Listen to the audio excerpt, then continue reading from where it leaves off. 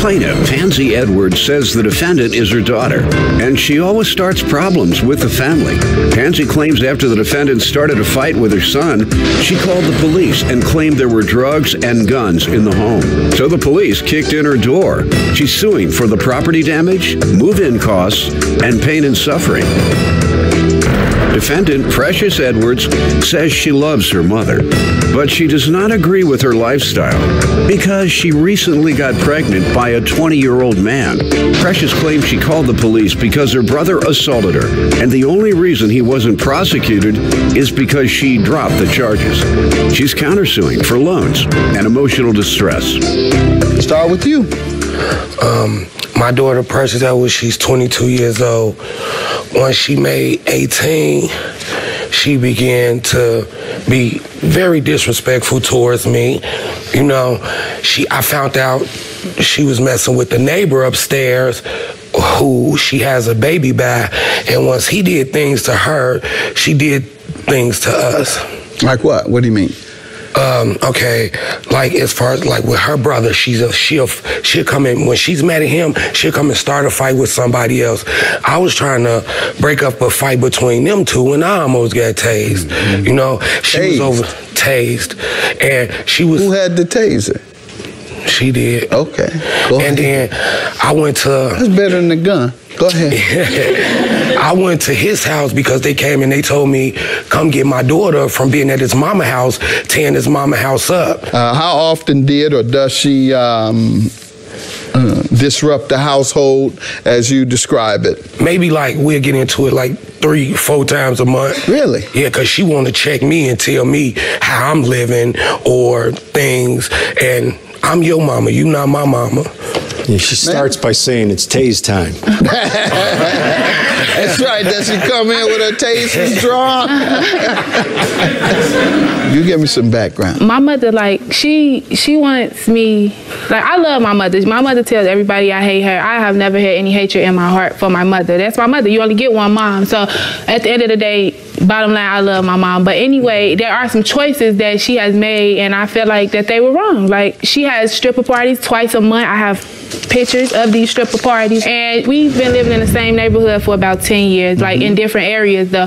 So I had a lot of friends in that neighborhood. So one of the guys, he's about 20 right now. She was just pregnant by him, like, and she went to have an abortion, but she didn't want to have an abortion. All right, she's a cougar. What else? Okay. There's nothing wrong with being a cougar. I mean, there's nothing wrong with being a cougar, but when you involve me, because she could go out in the neighborhood and do whatever she wants, but why with the people that I know? A 20-year-old friend of yours. Yes, sir.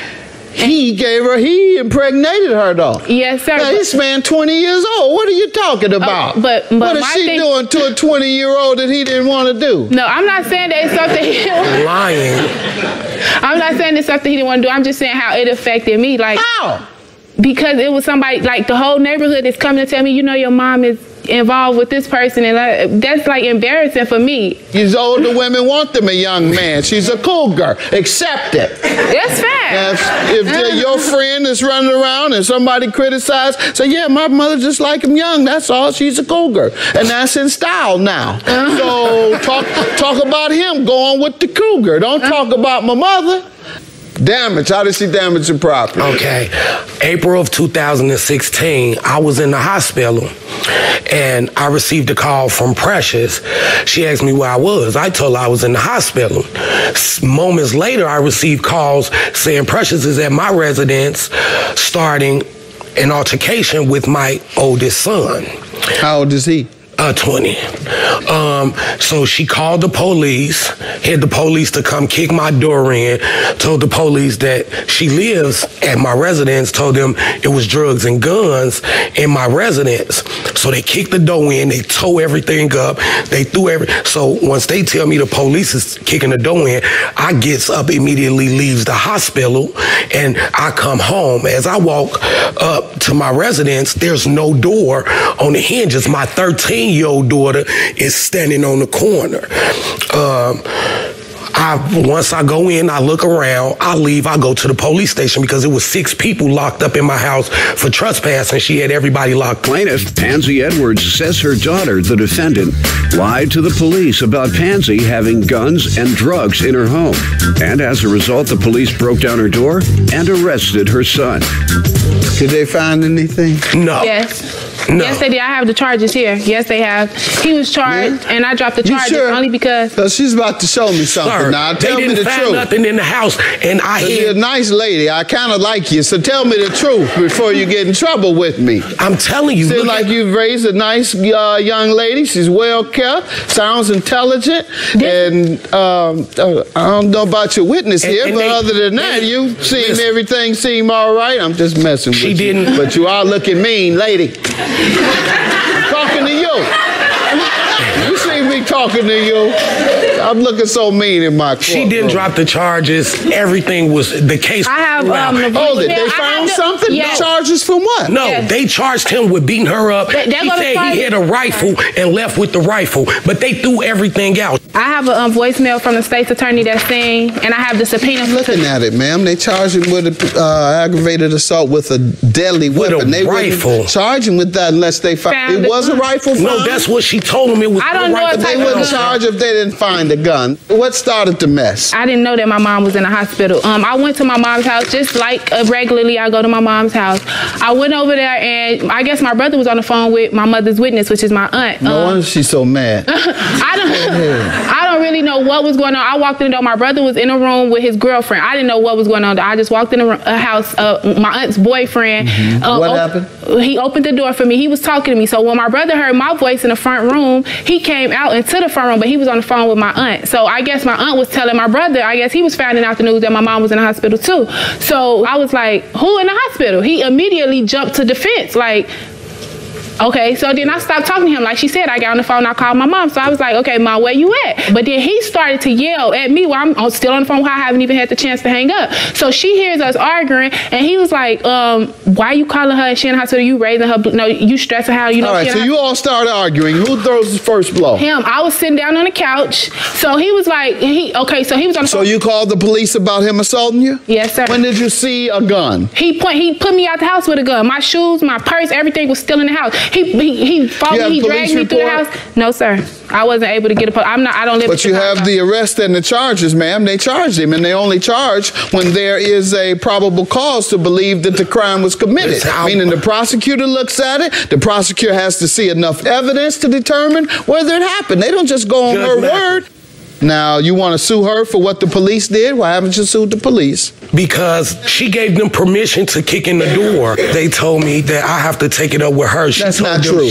No, if they destroyed your house without probable cause that a crime was committed, you have a very good lawsuit against them. Yes, sir. So it sounds like to me, you know, as I believe, that there was a gun there, and so they had a right to go in, even if she called them out of spite, even if she called them out of anger to get them back. Whatever the reason, if the police go and they see a crime or find that there's been a crime committed, they have every right. Now, is there any history there of any other violence or weapons being found? No, sir. But any other illegal activity at the house? My brother is involved in a lot. My brother is involved in a lot of illegal activity. He's a gang member. He's in jail again right now. He just was released from me dropping the charges on him. He's in jail again. He's been incarcerated since he was 16. But my mother is mad at me because I involved the police. I got the picture. All right. And Mom, you got a right to love and stick up for your son best you can. Your counterclaim for unpaid loans and emotional distress is for what? In October of 2015, I loaned my mother $300 for rent. We've been evicted all my life. We've been evicted. So when my mom came to me and asked me for help with rent, of course, I haven't lived with my mother since I had my son in 2014, but she asked me for help. So I lent a helping hand, which I normally do. Okay, that happened in October. She borrowed that money. She was supposed to pay me back in November. That was $300. She didn't pay me back in November, and then she came back in December for a loan for my sister. My sister didn't have money to buy anything for my sister for Christmas. She wanted to buy a hoverboard. What else? And then in February of 2016, she borrowed $1,000 from me. She came to me. My brother was still incarcerated. She wanted to get him a lawyer. So she asked me to borrow the $1,000. I gave her the $1,000. And she hadn't paid anything back? No. Your Honor, she's lying. She is lying. She never loaned me money. I got pictures of my baby Christmas where she got like $3,000 worth of stuff. Why did I need $250 from her? Sir, I never borrow money from her. She sounded so convincing, though. I know that's, and that girl never loaned me money. Right now. Too convincing, ma'am. We're talking about this $1,000 she said you borrowed to get your son out in March. She never gave me money in March to get my son out. Never. What was he in for? He was in for assaulting another young woman with a gun. Do you have any other evidence other than your testimony about this money that you loaned her? Do you? No, sir. Doesn't seem like you do. So you haven't convinced me then. You don't have enough evidence to convince me you loaned her money. So, all right, you're off the hook on that, all right? Yes. But I'm not going to grant you a judgment about the property damage that the police committed because they had a right to go in based on her calling and what they found. And I can't grant you a judgment because she didn't destroy the house. All she did is call the police legitimately. Your case is dismissed and so is yours.